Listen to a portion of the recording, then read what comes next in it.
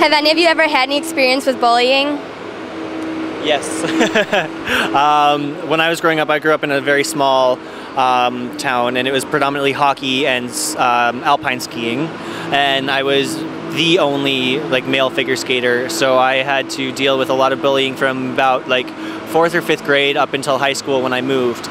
so that I could continue training. And it was hard, I'd come home in tears a lot, and I got picked on a lot, and I got called words that, just because I figure skated, at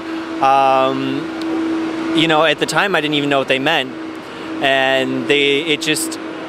just because I knew in the manner that I was being called them that they were derogatory and that it was meant to hurt and offend me, and it was really upsetting. But my mom always told me that success would be my best revenge, and I look back on it now and I'm just like, it's a kind of an old cliche, sticks and stones may break your bones, but words will never hurt me. It only made me stronger, and it only pushed me towards my passion more and wanting to succeed even more.